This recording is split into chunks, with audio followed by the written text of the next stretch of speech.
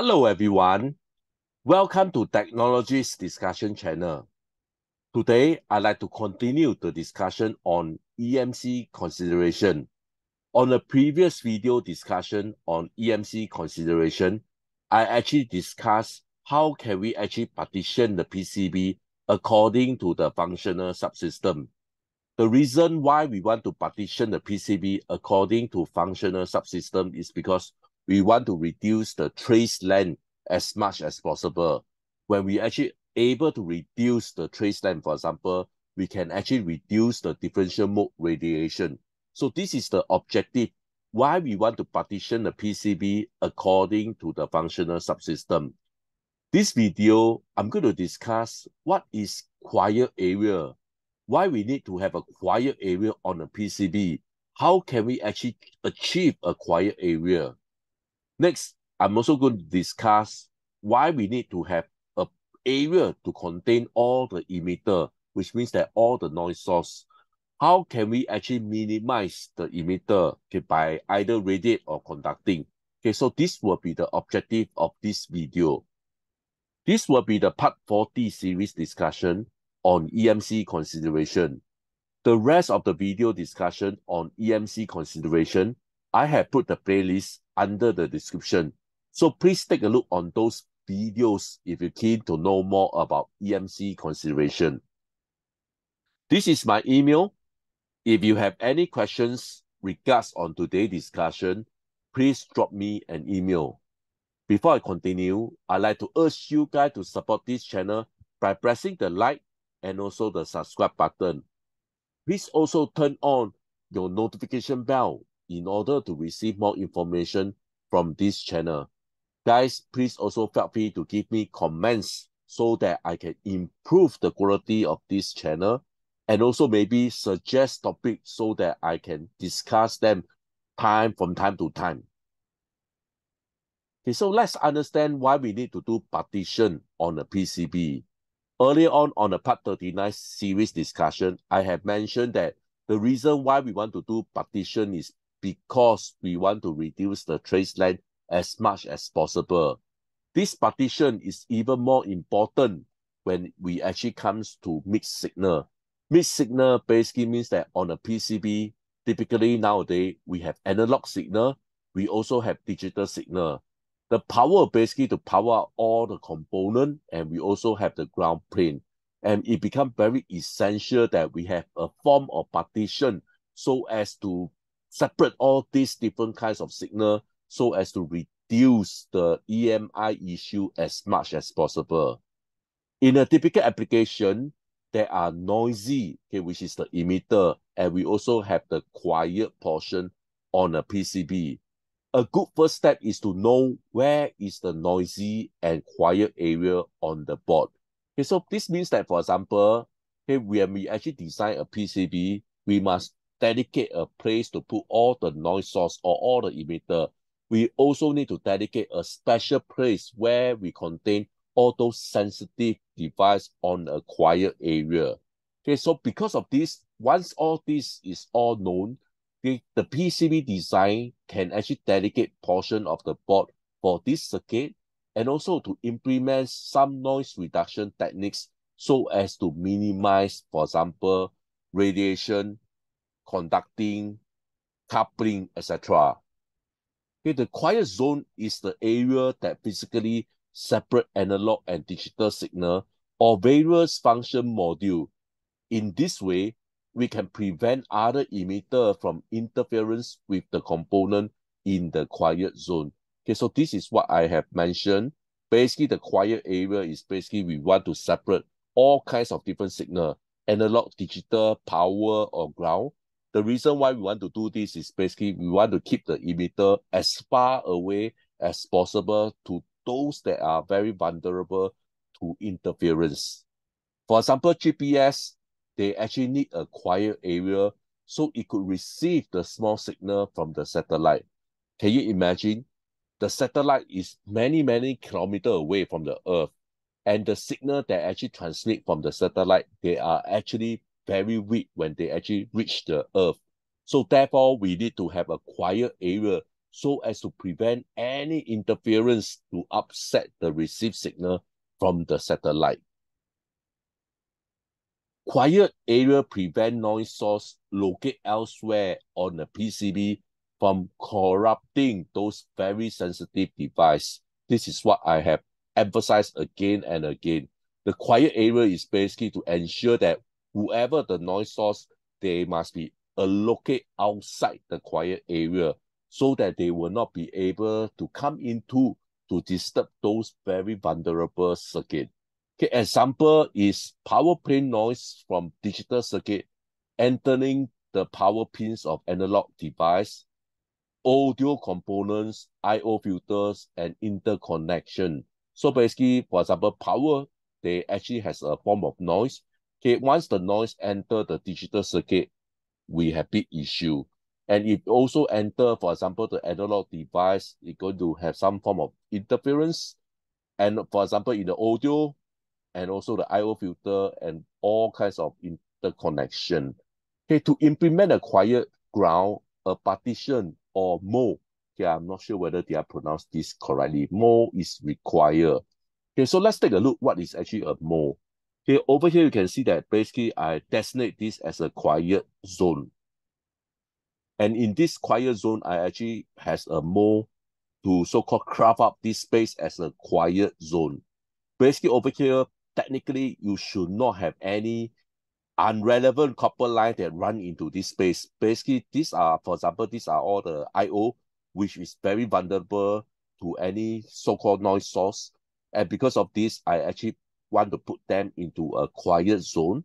And you can see that any other traces, they will not be able to enter into this quiet area because it may incur coupling, for example.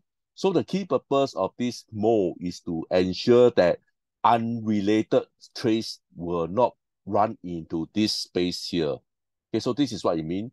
The mode serves as a keep-up zone for signal and trace that are unrelated to the mode area. Okay, which means that, for example, these are all the I/O. Anything that is unrelated will not be able to enter into this quiet area. Okay, so this is a very simple definition of quiet area. Next, okay, molding is used to separate and isolate critical circuit from others. It serves as a keep-up zone for signal and trace that are unrelated to the mold area or its interface. Okay, so this is about the same meaning. Okay, let's take a look on this diagram. Okay, so basically this is what we call a bridge. Okay, we have this mold. Basically, we want to create or carve up this quiet zone here. Okay, so this is a quiet zone that we actually carve up.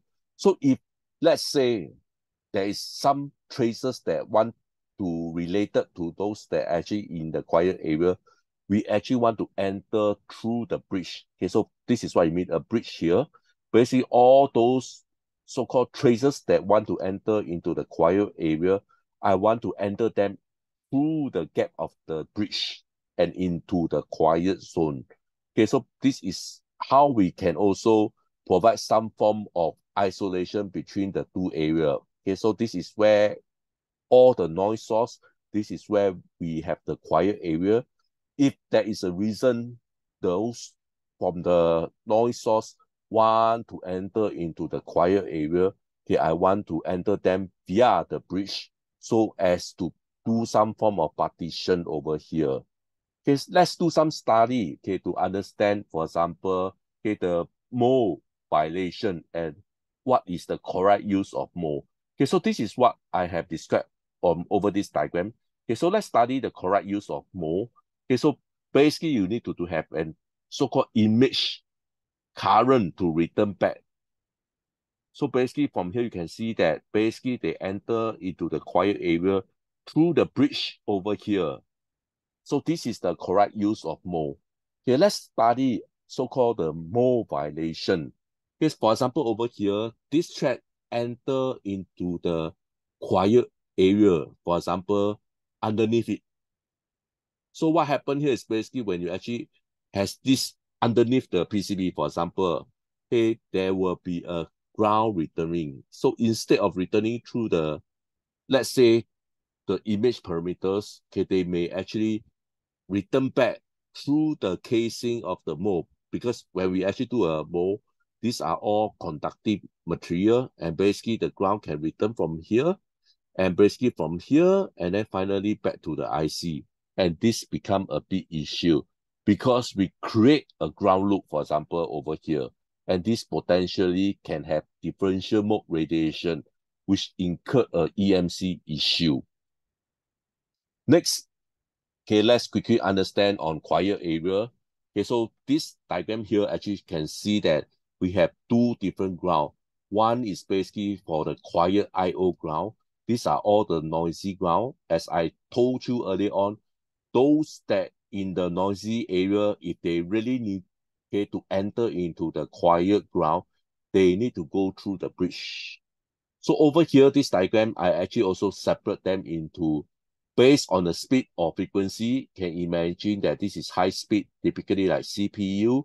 Okay, we have the medium, okay, which is inside this zone here, and we have those slow speed component over here. So over here, you can actually see that I actually partition them according to the speed of the component. High speed here, okay, those medium speed inside this square, and those that slow speed will be outside here. And like I mentioned earlier on, if those noisy, if they really require to enter into the quiet area, they need to go through the bridge. Let's take a look on this diagram here. Here you can see that I actually have some filter interface. Okay, so this is basically all the critical circuit or those that device that is very sensitive to interference. I actually can do some shield to prevent interference from outside to reach them. And over here, you can see that whoever that want to reach into this so-called quiet zone, they have a form of filtering. And basically, this is also something that you can incorporate so as to separate the quiet area from the noisy area. Okay, next on the partition, I also mentioned about this emitter here. So EMI is basically the process of some emitter or noise source influencing the victim signal. Okay, in EMC, basically, you need to have a noise source. You also need to have a victim, and you also need to have a medium. How does the so-called noise source actually reach the medium? Basically, that is what we call the medium. Okay, so they can actually reach from the noise source to the victim either by conductivity, basically like for example wire. Okay, they radiate through the air, capacity or inductive coupling, which I have discussed on the previous EMC discussion. Essentially, the energy of some source affect the behavior of a signal unintentionally according to the original design intent. Okay, because this noise source, they actually will affect some designs unintentionally without knowing. Okay, which means that we actually do not design this. And because some form of energy actually radiate out, they actually upset the whole design. The primary emitter are those that carry high speed clock. Okay, for example, those very high frequency speed clock and data lines along with parastatic coupling to slower speed line. Okay, we don't want to run our line that contain high speed and then low speed, for example. Okay, because high speed, okay, they can have some issue and coupling may actually occur. And we want to reduce this as much as possible. Okay, beside on slower speed line, for example, the power line, and also the ground line, okay, they can be potentially become a victim. The primary reset are low-level analog input lines for RFI and digital line for transient. Radiate RF coupling will occur between different functional sections. Okay, for example, emission from an oscillator may couple to other nearby components. Okay, for example, when we actually design an oscillator, they basically capable to radiate out because of higher frequency. And once they actually radiate out, they are actually coupled to neighboring device and may become a potential EMC issue. Those very sensitive or susceptible area, such as front end of a receiver, may be affected by nearby emission. Okay, earlier on, I have discussed on GPS, for example. Okay, because the receive signal is so weak, and basically on the RF front end, any form of interference may greatly disturb this design. And therefore, we need to be very careful on those emitter on a PCB. An effective way to prevent such internal coupling is to enclose the emitter or those that is very sensitive in a metallic shield enclosure. If calculate EMI prediction show that a conductive housing is necessary, this has to be designed in. Okay, let's take a look on this diagram in order to understand better. Okay, this line I have mentioned on the previous slides. Okay, for example, these are all the potential. Okay, for example, as let's say this is a GPS.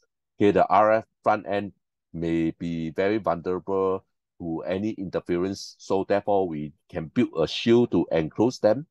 Okay, for example, this LO, they can be potential emitter. Again, we can shield them. So this shielding, you can see that basically we can shield the noise source, or we can shield those that potentially can become a victim or issue on EMC. Basically, this is on the discussion on, for example, the quiet area and also on the emitter area.